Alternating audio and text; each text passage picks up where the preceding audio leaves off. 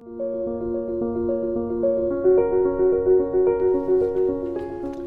Lost Education of Horace Tate. Before 1954, just south of where we are, Fayette County, Georgia, did not offer secondary education to its black citizens. My grandmother taught in a one-room school until a school was built. This is in Peachtree City. My father, a son of Fayette County, was in the first graduating class of the Henry Hunt High School at Fort Valley. My grandmother, who also went to Fort Valley when people had to go back to school under those normal school days, along with aunts and cousins who taught at the Fayette County Training School for Blacks, which was established in 1955 until integration in 1968. My grandmother was a Teacher of the Year for that training school. Later, her daughter, for whom I am named, was now Teacher of the Year for the now integrated Fayette County schools in 1976. I also, at some point, had the privilege of meeting Dr. Tate when he was a senator, and I talked to him about public libraries and how important public libraries were. I didn't know anything about his education background. I just wanted him to support libraries. He died in 2002. And I share these personal connections because what Dr. Vanessa Siddle Walker has done in The Lost Education of Horace Tate is to show through the notes and efforts of Dr. Horace Tate, an amazing 1943 Fort Valley graduate, and the executive leader of the Georgia Black Teachers Association, how with Dr. Tate's leadership, ordinary black teachers fought in very secretive, hidden, and under-the-radar ways and over many generations for racial justice for students across this state. Dr. Tate hid these notes to protect teachers because if you said too much, you could get in trouble and would get fired. But he hid these notes. And what the notes revealed was that teachers, while they were getting paid less, that really wasn't what they were talking about. They wanted adequate classrooms. They wanted curriculum materials. They wanted access to what they knew was good education. Her research in Dr. Tate's hidden archives, file cabinets and attics, records retrieved from his home that his wife wished that he would have discarded, is remarkable. And while I can no longer ask my grandmother and aunts about these things, this book helps me appreciate what their professional lives were about and helps all of us understand that the fight for educational justice is fought mostly by unsung heroes day by day and over generations and generations. And what I hope this book will do will inspire others to continue. Dr. Walker is the Samuel Candler Dobbs Professor of African American Educational Studies at Emory University. She has a BA from North Carolina, Chapel Hill, and a master's and doctorate of education from Harvard University. For 30 years now, she has explored this segregated schooling of African American children and the hidden systems of advocacy that demanded equality and justice for these children. Her research has garnered a number of awards, including the Grawemeyer Award for Education and the American Educational Research Award, even in her early careers. She is currently the president of the American Educational Research Association. It is my privilege to present the Lillian Smith Book Award to Dr. Vanessa Siddle Walker for her work, The Lost Education of Horace Tate, which I hope all of you will purchase.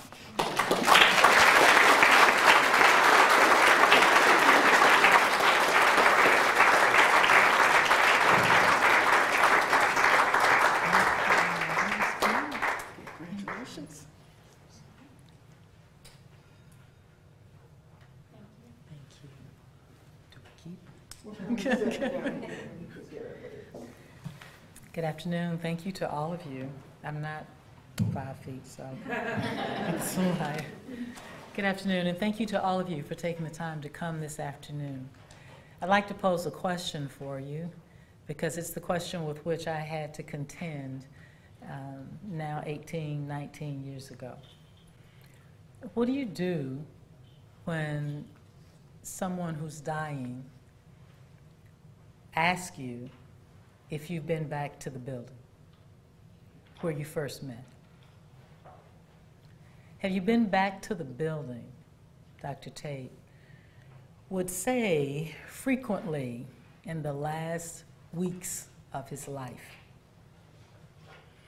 I couldn't figure out why I would possibly need to go back to the building. I'd met Dr. Tate at that building 2 years previous. I had been with him for 2 and 3 days a week over the last year at his home in the basement.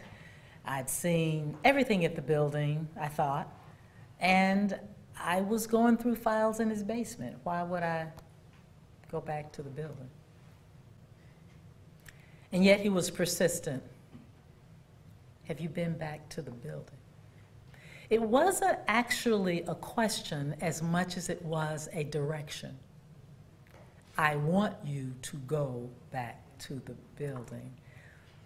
I regret to say that each time my response to him was, no, Dr. Tate, I haven't been back, but I'm going. And then he died on Thanksgiving evening. I saw him earlier that day. I didn't go back to the building until after the funeral, when black teachers converged in a church with senatorial leaders in Georgia and the governor. A strange conglomeration of people that represented a career for him. I spoke, and then I went back to the building. I couldn't figure out what I was looking for at the building because, of course, he didn't tell me why I was going or what was there. He simply said, have you been back to the building? I asked his daughter, Horace, we can tell he wanted a boy. I asked his daughter, Horace, what is it that your father wanted me to see? I mean, it's been 2 years. We've been talking. He's been describing things I don't really understand, because in my understanding about segregated schools, I've come to learn, I mean, I knew already that there was a resilience within the communities and that people were fighting against segregation in these school communities. I understood that. But when Dr. Tate talked, he talked about dark roads and principals and plaintiffs and girls and Thurgood Marshall, and I didn't know what he was talking about. Sometimes he would say things like, as he got sicker, he'd say, you'll know how to put it together. And I would look at him. I didn't want to tell him, no, I don't know what you're talking about. I will not know how to put this together. It doesn't fit any historical box I know to put it in.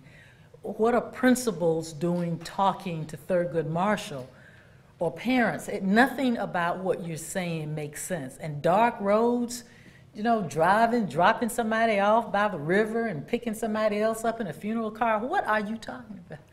I didn't know, but I kept listening because he clearly thought he was talking about something, and I wanted to know. So if we'd had these conversations and we'd had them periodically for now 2 years, and I'd been at the basement of his home for 2 years, why do I need to go back to the building?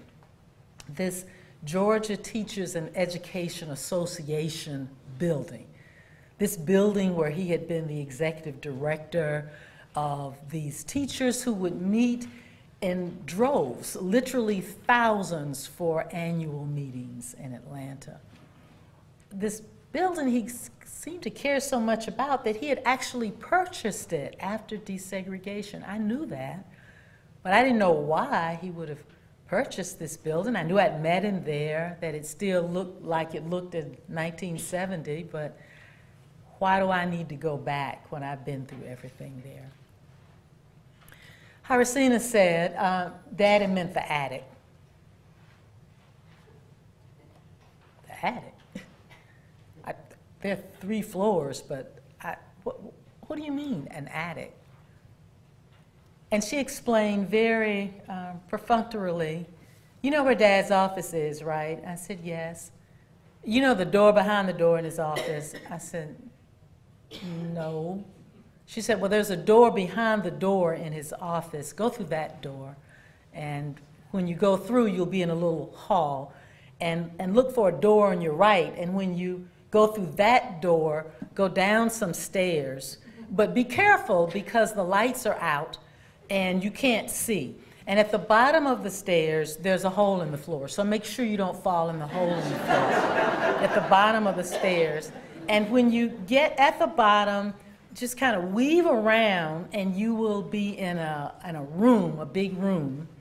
And then you'll see some stairs going upstairs. And take those stairs upstairs, and when you get to the top of that landing, look very carefully and you'll see the door to an attic. And go through that door, and that's the attic. Well, this is 2002.